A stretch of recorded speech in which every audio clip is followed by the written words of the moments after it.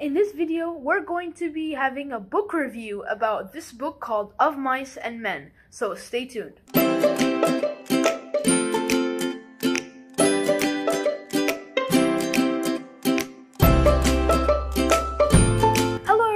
My name is Yusuf Abed and I hope you're having an awesome day. Today, as I said, we're going to be doing a book review about this amazing book called Of Mice and Men, so let's get right into it. Would I recommend this book? Yes, I would recommend this book.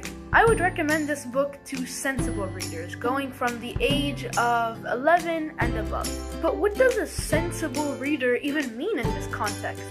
In this context, sensible readers mean readers who will not let bad language affect their ability to reach their full potential. In other words, won't get distracted by minor or specific vocabulary in this book. However, I will give this book a 4 stars out of 5. The reason this book is not a 5 star in my opinion, but a 4 star is because of how quick the transition of events are. For example, the event in which Curly's wife allows her hair to be touched by Lenny before getting killed, one of the most intense plot points, was written in only 4 paragraphs. This book, however, is written in a realistic way, which allows the reader to visualize the struggle of what people faced back in the Great Depression. What I found amazing about this book is that the author is not retelling a story about people working on a ranch, but about a story about himself during the Great Depression. The themes of this book really stand out and are clear for the reader to identify, understand, and act upon, and that is why I recommend this book. Thank you so much for watching today's video. If you like this video, please let me know by hitting the like button down below. Subscribe to this channel and also hit the notification bell right next to it so you're notified whenever I upload a new video. The whole analysis of Mice and Men can be found right up here. Click right here. This is my last video and this is what YouTube recommends to you, so go check it out.